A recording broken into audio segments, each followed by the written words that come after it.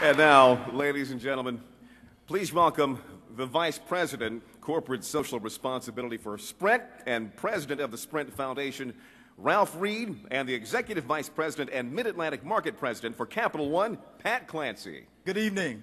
I'm Ralph Reid, Vice President, Corporate Social Responsibility for Sprint, and as you just heard, President of the Sprint Foundation. We are thrilled to again work with our friends and partners, Capital One, to be presenting sponsor of this evening's event, which benefits the junior achievement of the National Capital Area. Sprint, we truly believe in our youth, our focus areas in our communities, our youth development and youth education, and we believe that when we give our youth the proper tools and the role models, we believe that the economic success of the next generation can be assured. We're very proud of our long-standing relationship with junior achievement, both here in the National Capital Area and also across this country.